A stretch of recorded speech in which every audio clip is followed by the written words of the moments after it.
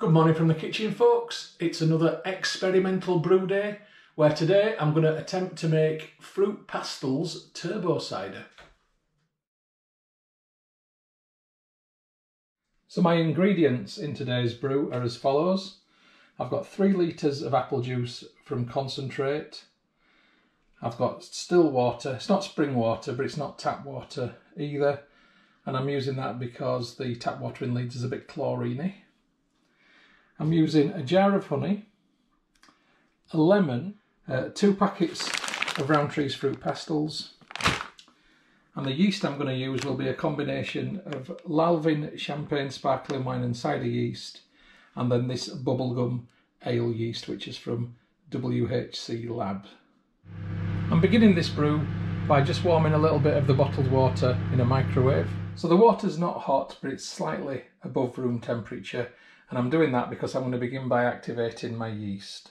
So I'm going to add approximately 2/3 of a teaspoon of the Lalvin yeast. So of the Bubblegum ale yeast that I've got just here, I'm going to add about 1/3 of that amount. Now all I need to do with the yeast is leave it and let it activate in the warmth.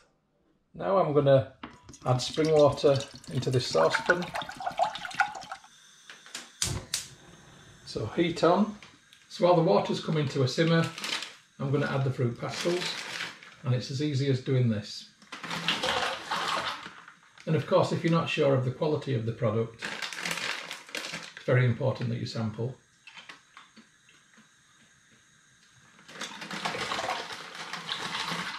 And doesn't that look pretty? This just takes a bit of time. Lemon. Top tip, give it a little roll in your hands before you juice it, and it gets more of the juice to come out easier. 1 sharp knife, 1 lemon, 1 easy cut, 2 pieces, and here's the juicer. And all I'm going to do is put the lemon on top of the juicer and just push downwards as I twist.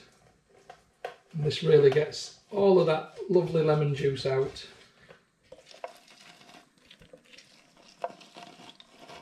And the juicer filters the pips. So here's my lemon juice. And I'm now going to add that into the mixture with my sweeties.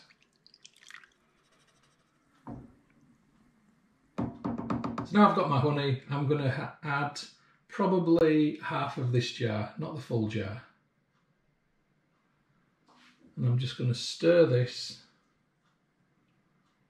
as the heat is on, and I want it all now to dissolve into what might be technically termed a sweet and sticky gloop.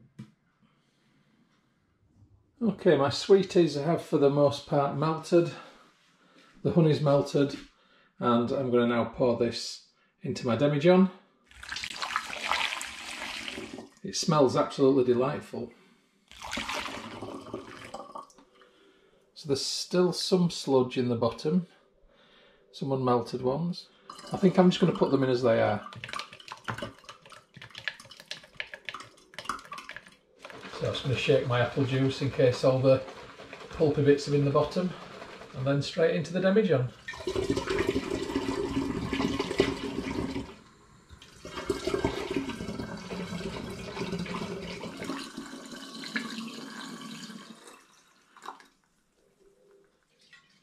So I'm just giving this a little mix around now.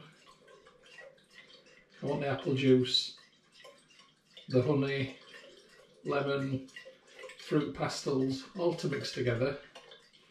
It smells fantastic, it really does. Now I need to pour some of this into my hydrometer tube to check the original gravity.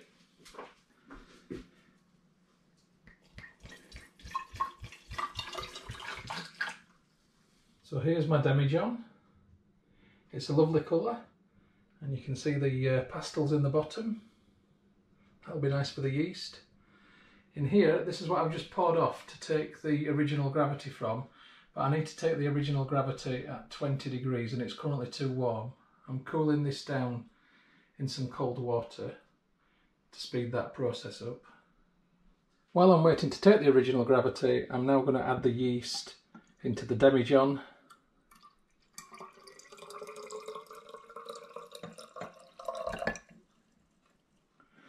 And you'll note that this is a very full Demijohn, and it will develop a krausen, which is the foamy head on top.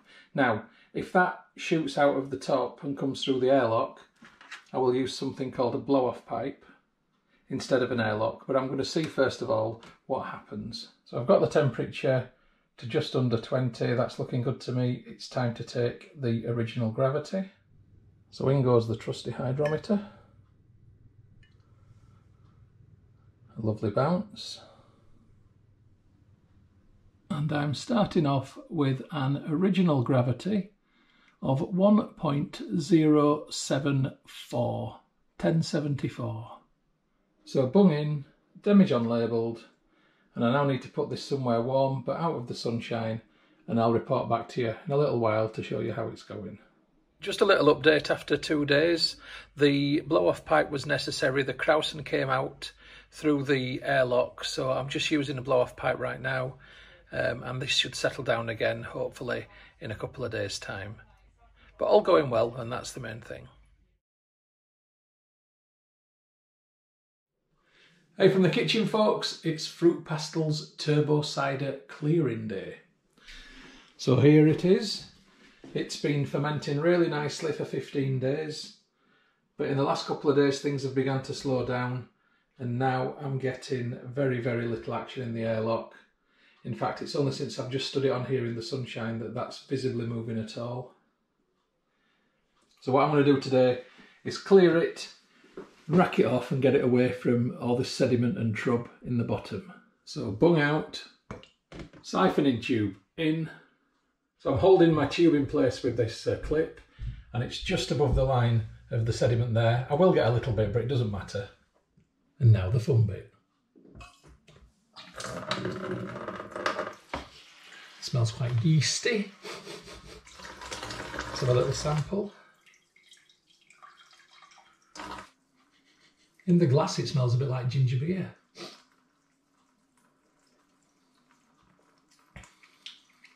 Drier than expected, and that's down to the honey. But I'll tell you something, it's extremely fruity. Fruit pastilles are a goer.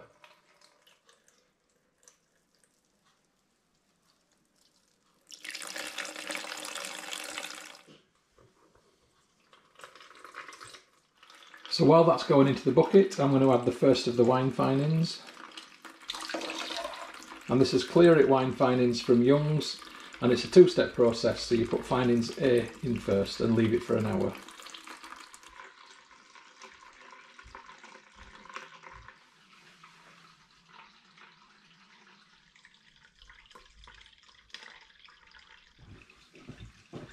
And there we go, the bubbles in the siphoning tube indicate that that process has drawn to an end. So this is what I'm left with in my brew bucket.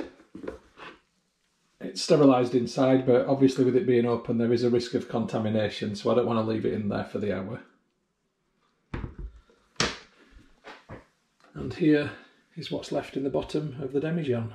So you can see that fruit pastilles, you know when you try and suck in a fruit pastille and it never dissolves in your mouth? Well, you know, this has been 2 weeks and some of them still haven't dissolved. So anyway, I need to get rid of this and clean this Demijohn out. So I'm now going to pour this back into the Demijohn just so it's better protected from contamination. And at least it's definitely mixing with the finings very well. And that's what you need.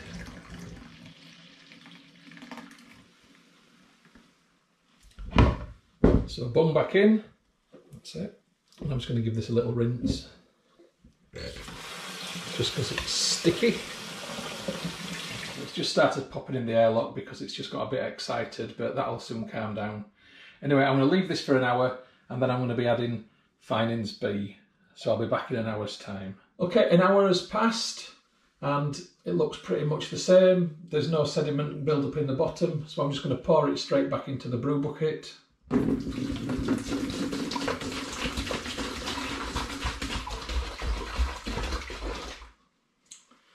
That's enough. I've just poured half in. And then I've got Finings B. I'm just going to pour some of that into the Demijohn. Put the funnel back in and pour this back in. And that will mix together nicely. So it will either clear or it won't clear. You know, if it does, great. If it doesn't, I'm not bothered. We're all used to drinking cloudy drinks these days anyway, because a lot of them are. Let's pop my airlock back in. I'm just going to rinse my Demijohn. Just clean any bits of sticky residue off the outside. And I'm just going to put this somewhere now, dark and cool for a few days, and then we'll have another look at it then, and I'll decide whether or not I'm going to bottle it. Alright, so see you later, folks. Morning from the kitchen, folks. It's Fruit Pastilles Turbo Cider bottling day. So, here it is. It's been clearing for a week. It's had the wine finings in it for a week, and they have definitely had an impact, as you can see at the bottom, but it isn't going to get any clearer. I've even tried cold crashing it outside. It's been 0 degrees this morning. It's been outside a few hours. Nothing is coming down.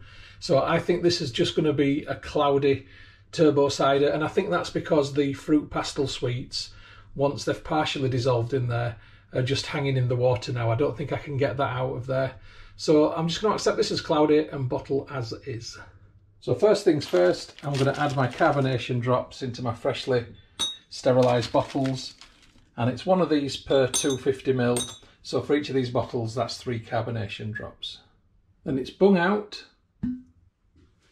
siphoning tube in, and you can see that I'm using this clip to hold it in place, and it's very slightly above the sediment line. I'm going to be daring and push it down just a couple more millimetres. And now that fun bit.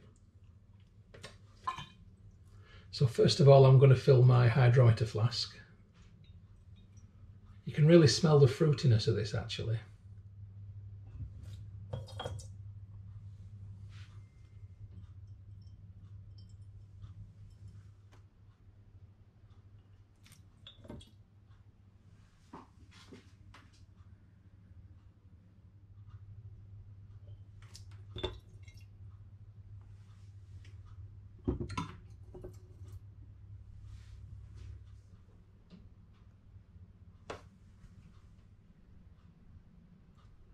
And there we go, bubbles in the siphoning tube, and that means the siphoning is over. So the net result is 5 nicely filled bottles, and I've also got some in the hydrometer tube as well. So I've got my bottles ready to be bunged, and the bungs are just plastic bungs which I've bought from Amazon. I've softened them in hot water first. After sterilising them, the hot water makes them malleable so you can get them in. And you can keep reusing them, just like you can the bottles.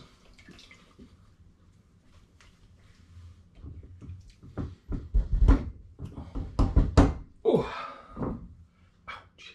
Right, bunged. Now I need to get cages in place. So the cages will help to prevent any unfortunate missile accidents, which does happen. This one. I've got my cages in place, so now I just need to rinse the bottles and just get any stickiness off them. I now want to take the final gravity to work out what the alcohol by volume is of this.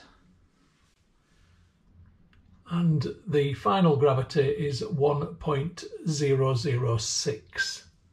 So I just want to work out the alcohol by volume now. So I take the original gravity of 1.074. I deduct from that the final gravity of 1.006, and that equals 0.068. I multiply that by 131.25, and my final alcohol by volume is 8.925%. Hopefully after the secondary carbonation in there, the fermentation with the carbonation drops, I might even get that up to 9. But I will label that at 8.9%. So that's bottles labelled, and I'll be coming back to these in 2 weeks' time when the secondary fermentation has hopefully kicked in to give it a bit of sparkle.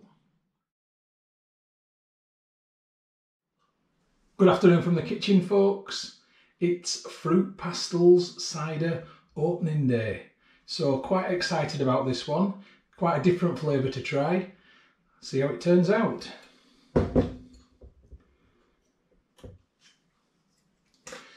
So I'm hoping for a little bit of a pop, hopefully not a rocket. A little bit of a damp squib, wasn't it? Let's see how it pours. Oh, it's got sparkle, and I can already smell it. Okay, so it is cloudy like it was when I bottled it. That's because of the fruit pastils. I'm wondering if I put some pectolase in at the time of putting it in the Demijohn, whether that might have produced a clearer brew at the end. If I do this again, I'll certainly try that. Anyway, it looks okay. I mean, it's colourful, it's cloudy. I mean, it's quite acceptable to drink cloudy ciders. There are cloudy ciders out there. Smells really sort of strong fruity. Quite citrusy, actually. Let's give it a taste.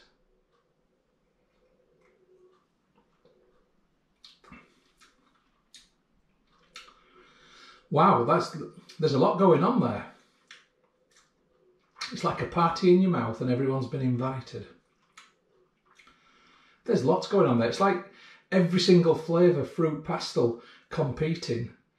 There's a bit of the blackcurrant hits me first, but then the overriding citrusiness, which comes from the dryness as well also, of the cider comes through.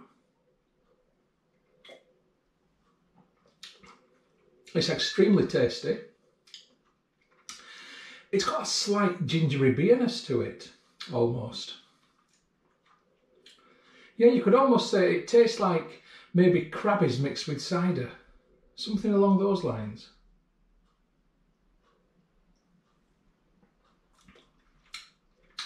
It's decent, and on a hot sunny day like it is today, this is going to go down great. I shall definitely make this again, but I will put some pectolase in to see if it produces a clearer brew. Anyway, cheers, folks.